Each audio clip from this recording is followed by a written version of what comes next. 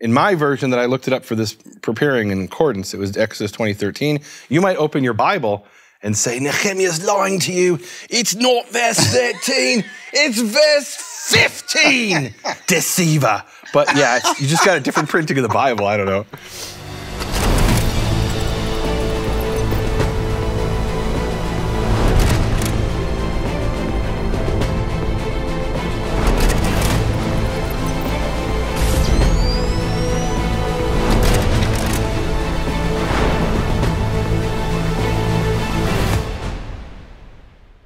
Shalom and welcome to Hebrew Gospel Pearls. Is this episode 28? Episode 28. This is Season exciting. 4. Season 4. Here we go. Made it all the way to season 4. Today we're going to talk about Matthew chapter 5, verses 21 to 22 in Shem Tov's Hebrew Matthew. I'm going to read the verses. I'll read it in English first. Okay. Okay, in the NASB, you have heard that that the ancients were told, you shall not commit murder, and whoever commits murder shall be liable to the court. But I say to you that everyone who is angry with his brother shall be guilty before the court, and whoever says to his brother, you good for nothing, shall be guilty before the Supreme Court, and whoever says, you fool, shall be guilty enough to go into the fiery hell. Wow. That's what it says in English. Okay. We'll let you do a translation. Halo shmatem ma shene'emar lekadmonim, lo tirtzach v'asher yirtzach, chayav hu mishpat mavet. Have you not heard what was said to the ancients, or the kadmonim? We'll talk about what that means. Thou shalt not murder. And he that murders is obliged or is subject to the judgment of death. V'ani omer lechem, and I say to you, shehamachis lechavero chayav hu mishpat. He who angers his fellow is subject to judgment. V'asher yikra la'achiv pachot yichayav b'mishpat b'hakahal. And he who calls his brother pachot, or less than, will be subject to judgment in the congregation. And he who calls him fool will be subject to the fire of hell. Okay, here we go. Boy, there's a lot to talk about here.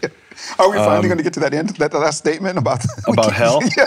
I hope so, but I don't know. Yeah. Let's see, where do we start here? So I think the place I want to start here is, are we dealing with a new section here, or is this a continuation of the previous passage? Oh, that's a great right. question. So we have a new episode, right? Right. So, but that just means I spoke too much in verse 20 and didn't get to 21. Let's start with this. There's this myth that the text was originally written without spaces between the letters and spaces between the words and any kind of spaces and punctuation. That's partially true. And I want to show here an image from the Codex Sinaiticus. Wonderful. Codex Sinaiticus is one of the most important manuscripts of the New Testament. There's 3 nearly complete or complete manuscripts of the New Testament from the 4th century. Codex Sinaiticus, Alexandrinus Vaticanus. You could throw into that Washingtonianus and Bezai. Those are maybe the 5 most important. There's ones you could say are more important that are fragments that are earlier, but I mean large manuscripts of the New Testament that have all or almost all the New Testament. And here you could see, there are no spaces. This is in Greek, of course, and it's written in all capital letters, what's called the majuscule script. So there are no spaces between words, that's true. And there's no spaces, well, you wouldn't have space in the middle of a word. There's no spaces between sentences, but there are spaces between paragraphs. And here you can see, I've marked it out here, that there is some kind of a space after Matthew, even has a symbol there, after Matthew, or the beginning of Matthew 20, and then in 21, you have a very large space, right? It's almost half a line before Matthew 21. So between Matthew 20 and 21, there actually is a division. That's in the Codex Sinaiticus. Let's now look at the Vatican manuscript, Codex Vaticanus. And here again, you can see there's clearly a space between verses 19 and 20. Yep. And in between 20 and 21, there's what's called a paragraphos symbol. That's a symbol that says this is a new paragraph. You have that at the beginning of 20 as well, but at the beginning of 21, you have the paragraphos symbol. They didn't have room for the space because the verse 20 ended at the end of a line. So the paragraphos symbol is even more important here.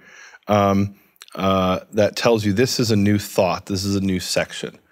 And so that's how it is in the Greek. And it makes sense that Matthew 21 would be a new section. And why does that make sense? So let's look at this, what we have here. So we have in Matthew 20, now it's interesting, we didn't have time to talk about last episode. Matthew 20 begins at that time. Yeshua said to his disciples. Now what's the Greek equivalent of that? In Matthew 20. What do you have in Matthew 5:20? 5:20 just says, for I say to you. Right, so that whole thing, at that time Yeshua said to his disciples, it's introducing a new paragraph. It's gone. It's not even in the Greek. So where did the Hebrew get it? And I guess there's two possibilities. One is that that's originally what Matthew said, and two is that that was added for some reason to the Hebrew rather. Why would somebody add that to the Hebrew? I don't know. But in the Shem Tov's Hebrew Matthew, there's sections, and this section 15 begins in Matthew verse 20 and goes all the way to 24. So 20 is connected to 21 in the Hebrew, but in the Greek, you saw there's a paragraphos symbol that marks a new paragraph, or there's an actual large space in one of the manuscripts. So 20 and 21 is this is a really important point, because where you begin a thought and end a thought can infect the interpretation. We talked in a previous episode about rightly dividing the word. And that comes from the Hebrew word lifaresh, the origin of the word, or has the same origin, lifaresh, as Pharisee, but lifaresh means to interpret. And part of interpreting is to rightly divide the text, rightly dividing it within a verse and also the paragraph.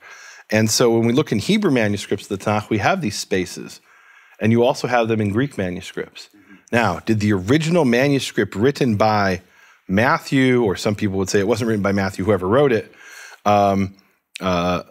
did that have the spaces? I don't know, but our earliest manuscripts, at least these manuscripts we looked at, I didn't look at all of them, Vaticanus and Sinaiticus do have these spaces or these symbols separating out the text.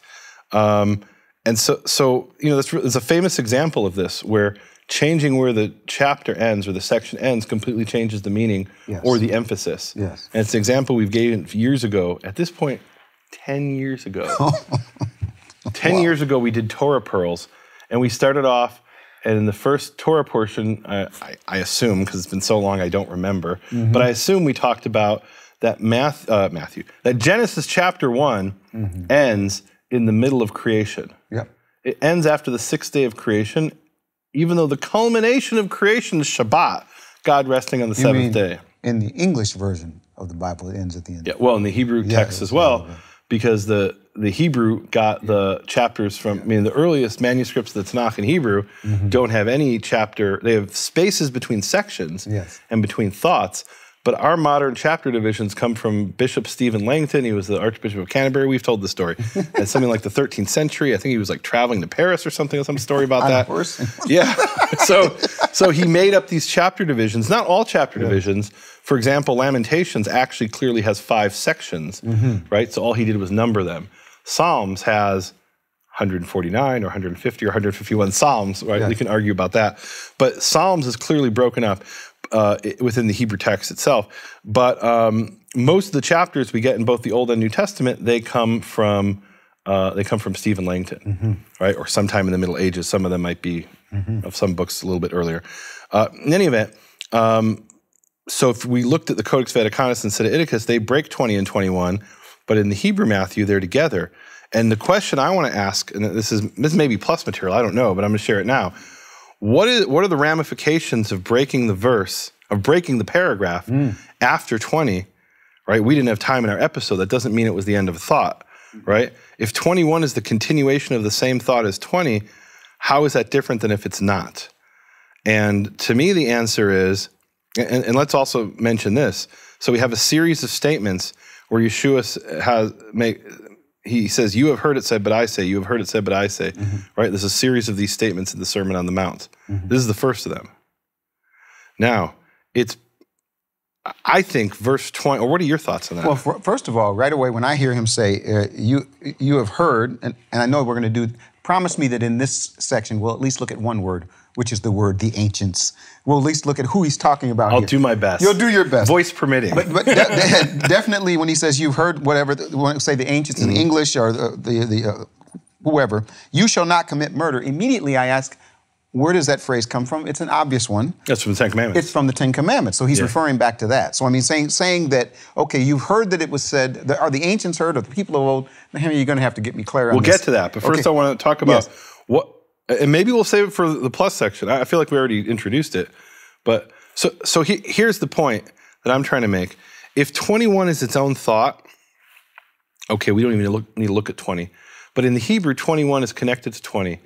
And what that means is that 21 through 24 are an explanation of how to be more righteous than the Pharisees and sages. But to start with, the Ten Commandments, that's a pretty important section to be referring to. But the context set by verse 20 in the Hebrew, by connecting it in a single section, is you should be more righteous. Your righteousness should grow more than that of the Pharisees and the sages. Now I'm going to tell you how to do that. And so here's an example, in other words. Exactly. Got it. Right. Beautiful. All right. So now I'll talk to you about the ancients. Now, can we do it? Can we do it in the old way? Can we do it in the old way, folks?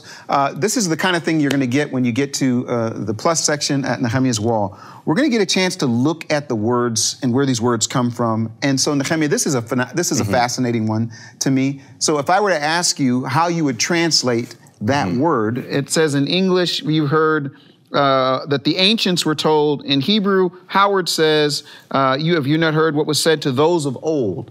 How would you translate the word? Give us the word and tell us what you would do with it. So it says lakadmonim, and I would ask the question, what does the word kadmonim mean in general, and then what does it specifically mean in this context? Going to push you. Would you also try to find out what the root of the word is? Absolutely. Okay, tell people about that. The root. Let them know about that. So there's this principle in Semitic languages in general, and Hebrew in particular, that every noun, adjective, and verb derives from a three-letter root. Yes. It's called the triliteral root theory. It was debated actually in the early Middle Ages. There were Jewish scholars who said, no, there are actually words that have a one-letter root or a two-letter root. What's an example of a two-letter root? Well, I don't know, the word ben, son. What's the three-letter root of the word ben? Right? Okay. Fair point. And that's a very common word, ben, right? Yes. What's the third letter? So, this was debated back and forth. And it's very interesting because if you study Rashi, who's a rabbinical commentator from the 12th century, he comes along 150 or 200 years after the debate was settled, and that it was determined without any question that every noun, adjective, and verb has a three-letter root. Now, some words don't, like the word, like there's particles of speech. There are prepositions, you know, the prepositions, right? So we've got the preposition mean, from. Okay, well that's a two-letter word. Right. Et, aleph tav, which marks the direct object or can mean with in some cases. Ze. Two-letter. Ze is an interesting example. Yeah. Okay. And ben is an interesting question. Let's ask the question, what is the root of the word ben if it's a three-letter root? So let's look in Halot. And here, remember I talked about in a previous episode how dictionaries are descriptive, not prescriptive. So what they're telling me for ben, when they give me the three-letter root, is what they think it is, right? It's not obvious. If it was obvious, I would know what it was, right? I mean, and this is a problem. There are some roots where we don't always know exactly what the root is. So ben in the dictionary, it doesn't actually give me a three-letter root when I look in Halot or BDB. It's interesting, right? Now, you could argue that the three-letter root is ibn, like it is in Arabic, aleph, bet, nun, but we don't really have evidence of that. So maybe ben is an exception to the rule. Or we see bin sometimes, bet, nun, which I suppose could be spelled bet, yud, nun. Long story short, most words derive from a three-letter root, adjective, nouns, and verbs. So kedem. Okay, and so kedem, kuf daled mem, and it has two meanings. And that's why kadmonim can mean potentially two different things. Okay. And which of those does it mean? Well, that's, you have to determine from the context. And since we know where lo tiltzach was said, we have a good way of determining what the answer is. But let's look and see how it's used in the Tanakh. All right, 1 Samuel 24:14. it says, Kashel Yomel Mishal HaKadmoni, as the Proverbs of the Kadmoni says, Me'reshaim Yetze Resha. Evil goes forth from the evildoers. And then he says, V'yadi lo tiyeh bach, but my hand will not be against you. Okay, so what is the proverb of the Kadmoni? So 1 Samuel 24:14. Let's look it up and see how people translate this. No, so it's 24:13 in English. That's why, okay. We talked about the chapters. So Hebrew adopted the chapters from the Greeks, but they didn't always implement it in the same way. Sometimes it's 1 or 2 verses off. In the case of Malachi, this Malachi 4 in the English, Hebrew only has Malachi 3, right? So it's taken from the English, but or the Latin or the Greek, but it's not always implemented in the exact same way. All right, so it's 24:13 in 1 Samuel 24:13 in the English, in the Standard English, and the old saying goes is NIV, New Living Translation, and that old proverb says. Are you going to pass over that quick? And the old saying goes. Okay. That's the NIV? Yeah, what's wrong with that? No, I'm saying, is the old saying? Yeah. Okay, all right. Because it's Mishal HaKadmoni, the Mashal, the parable of the Kadmoni. Yeah. Okay? Okay. As the old proverb says, the New Living is actually more accurate in this case than NIV. English Standard Version, as the proverb of the ancients say, King James, as saith the proverb of the ancients. So Kadmoni, they're interpreting as ancients, and I'm looking here and I'm seeing everybody interprets it as ancient or old. And that is one of the interpretations of Kadmoni. However, is a possibility that Kadmoni doesn't mean ancient. It could also mean Easterner. And why would we have a proverb of Easterners? Because the people of the East were considered very wise. Job chapter 1 verse 3 talks about Job himself. And it says, and he was a great man, mikol b'nei kedem, from all the sons of the East. Yes. Okay, so kedem means east, and kadmoni hence can be an Easterner. And and the parable of the Easterner makes a lot of sense. We have this idea in many cultures of exotic proverbs, right? I mean, I mean, you've heard that, I assume, right? Wasn't there an expression back in the day? I'm not sure I'm still allowed to say it, but wasn't there an expression about, like, you know, an ancient Chinese proverb or something like that? And then we have in Fiddler on the Roof where he says, as the good book says, and it's not from the good book, it's something he made up. Or he heard from somebody else. Right? So there's this process of you have a parable and you want to assign it to something exotic, to something different, maybe to give it more legitimacy. Sometimes it's not legitimate. Sometimes you're making that up. And so the proverb of the Kadmoni could be the proverb of the Easterner.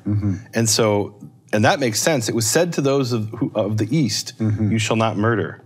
Well, nobody in Israel would say that. Someone in Rome could say that. Right. Someone maybe in Athens could say, was it not said, like Paul could be preaching on Mars Hill in Athens and say, was it not said to those of the East? Who are those of the East? To the Jews, to the Israelites. Right. But an Israelite doesn't make any sense. We're not from the East, right? If anything, we come from the, you know, it was said in the South, where Mount Sinai is south of Israel. So with the two definitions, you think Yeshua is saying of the old ones, the ancient ones? Absolutely. Okay, absolutely. But just to show you that it could be Easterners, there's many verses where Kadmoni itself, I'm going to let people look this up because we're going to kind of running out of time here.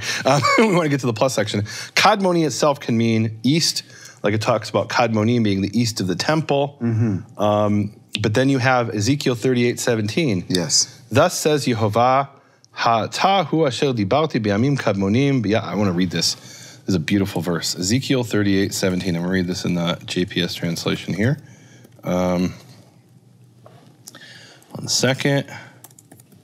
38:17. Actually, let's pull this up on Bible Hub and see what all the translations have. Thus says the Lord God, art thou he of whom I have spoken in old times by my servant, the prophets of Israel, which prophesied in those days many years, that I would bring thee against them, right? So this is some enemy that's going to come to destroy Israel, right? We think of prophecies about ancient prophecies about one to come. That's always a good thing. Sometimes it's a bad thing, in this case. So Yamim Kadmonim is the time of the ancients. Yamim Kadmonim is time of the East makes no sense, right? Days of Kadmonim days have to be ancient days, right? Now, why is it that it can mean both ancient and Easterner? That's where the root is important. So Kedem literally means before. So, and this is really interesting. So they've done these studies where languages that are written left to right, they think of time as moving left to right. And languages that are written right to left often think of languages as time moving right to left. But in this case, kedem, which means before, means east. So let's think about that for a second. If that fits, the sun rises in the east and sets in the west. And sets in the west. So time goes right to left. I guess unless you're standing in the north looking south, right? But in any event, kedem means before. Yeah. And hence it can mean ancient times, but it also means the morning, that is the east, right? The sun rises in the morning, so it's the before time.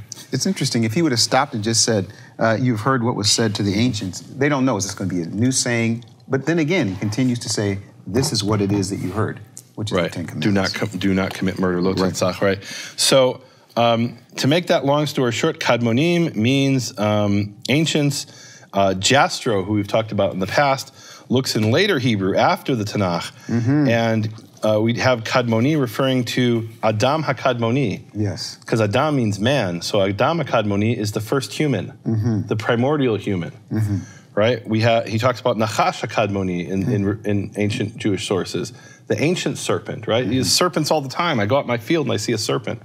So when we want to talk about the snake in the garden, that's called Nachash HaKadmoni, the ancient serpent, right? So Kadmoni means ancient. It could also mean Easterner and something in the East, but it often means ancient, and clearly in this context, we know what it's referring to. It's referring to Exodus chapter 20, verse 13, and Deuteronomy chapter 5, verse 17.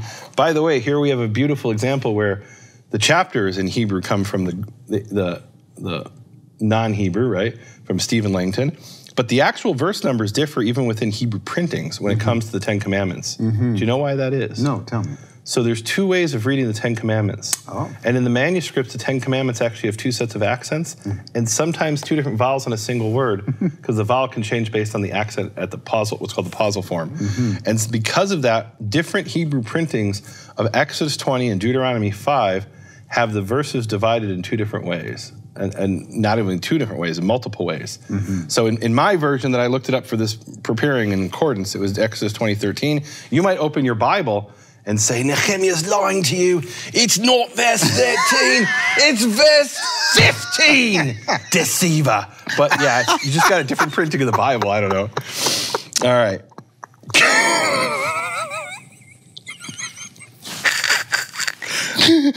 Okay. That's what they call in comedy a 5%er. Those who get it will get it. Move on. Okay.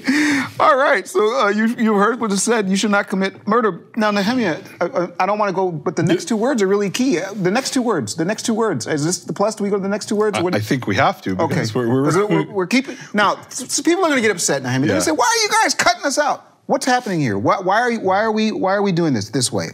I mean, 20. Well,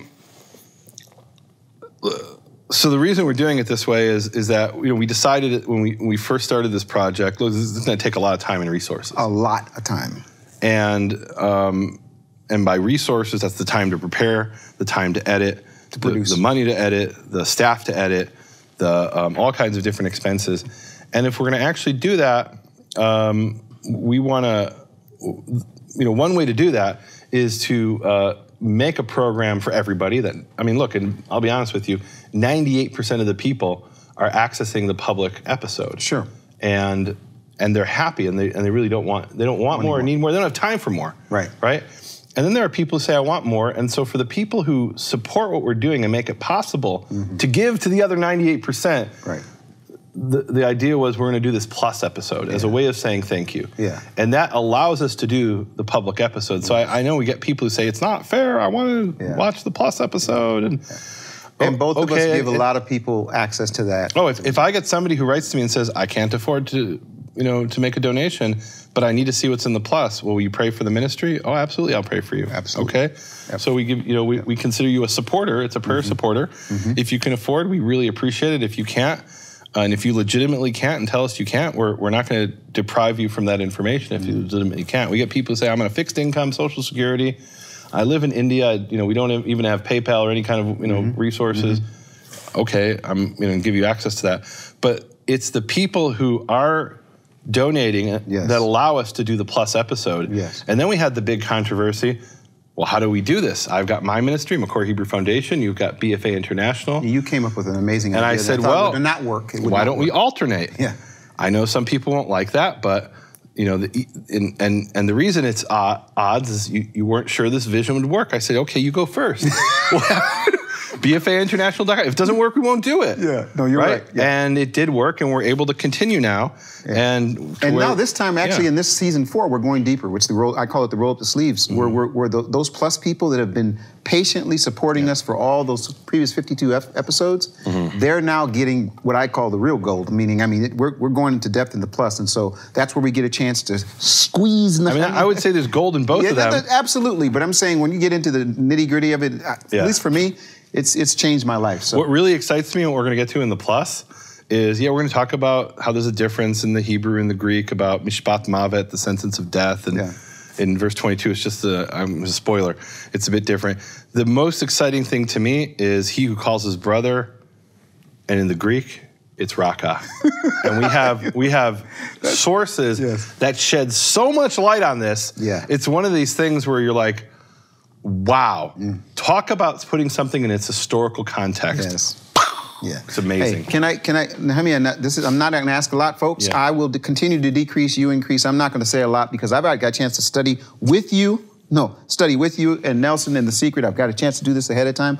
But I will tell you, there's a lot of people that are going to be blessed by just doing this. And we've created an app for the free people. To go to BFA Flicks or Biblical Foundations and Android or Apple, and you get an app that has featured Hebrew Gospel Pearls, all of our public episodes from 16 on. Wow. So I want to say thank you for you, again, because you're the one that provided us the resources. Literally, McCoy provided us the resources by allowing us to be in this whole process, people coming into it. Your idea that you came up, I was upset about it. I said, it's not going to work. We shouldn't do it. And now here we are 2 years later.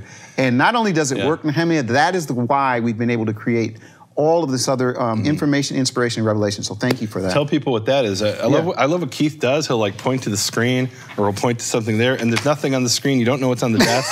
He knows what was on the screen 5 minutes before we started. Yeah. What do you have on the desk? So this is a very simple process that in season 4, what we're asking people that want to be study partners, we're calling it Hebrew Gospel Pearls Study with Dr. Nehemiah Gordon, PhD. We're helping you to prepare in advance by going to the Red Letter series. You actually can go there. We no longer have the interlinear for Hebrew Gospel Pearls like we did for the previous episodes. Now it's just for our study partners. They go in and they can see not only we have some red alert words, we've got the actual interlinear there, the pointed text. You got to show the interlinear because that's kind of cool. I've literally never seen this until just now. No. So here's what we'll do. On screen, we're going to show the interlinear on screen. This gives people a chance.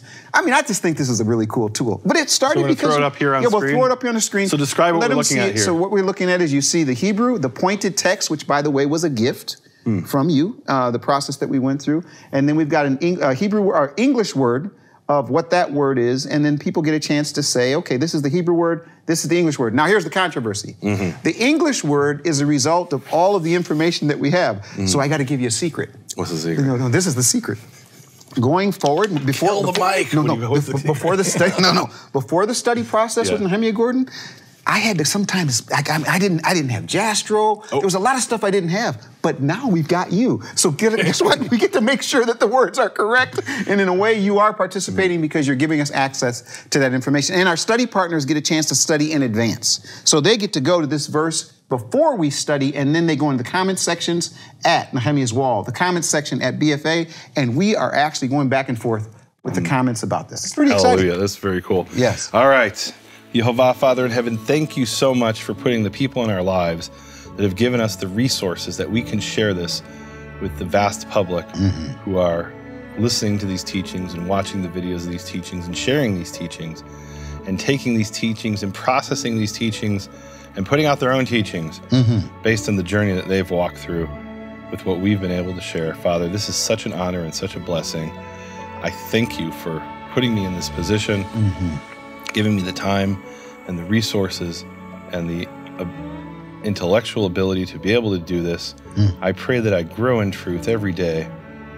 In your holy name, Father. Amen. And Father, thank you that we get a chance to witness what you're doing in ways that are really quite amazing. The different corners of the earth where people respond and say they're studying with us, people that have decided to walk along with us, just to every continent on this globe. We've heard from people that are in this process. We thank you that we get a chance to be a part of this. Bless, protect, and keep us. We thank you in advance as we continue to study language, history, and context of the words of Yeshua. Amen.